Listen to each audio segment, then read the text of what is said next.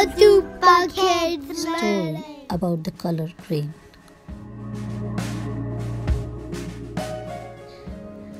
One sunny day, a green frog came out from his pond to hop around and see other things around.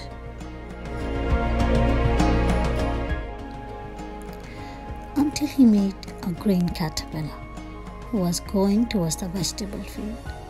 "Oh, hello," said the green frog. "Where are you off to today?"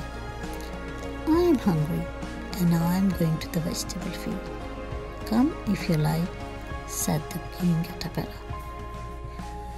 So they both went to the vegetable field.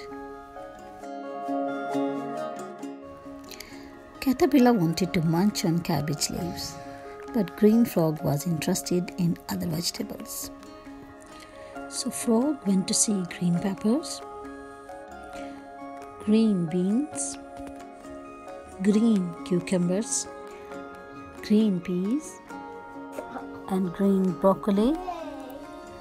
They both had a great time in the vegetable field and meeting all the greens.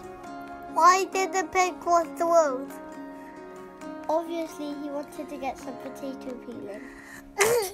Thanks for watching, everyone. If you like this video, then please subscribe.